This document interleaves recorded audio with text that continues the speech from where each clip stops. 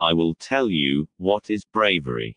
Bravery is just determination to do a job that has to be done. After the war, they took army dogs and rehabilitated them for civilian life. But they turned soldiers into civilians immediately and let them sink or swim. And freedom is what America means to the world. I never liked being called the most decorated soldier.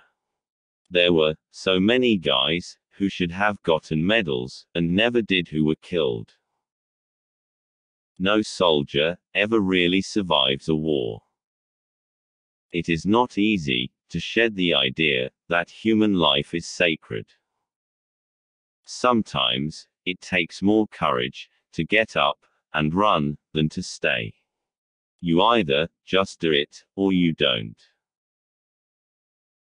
You ask, the true meaning of America. It's in a Texas rodeo, in a policeman's badge, in the sound of laughing children, in a political rally, in a newspaper. In all these things, and many more, you'll find America. In all these things, you'll find freedom. And freedom is what America means to the world, and to me. They were singing in French, but the melody was freedom, and any American could understand that.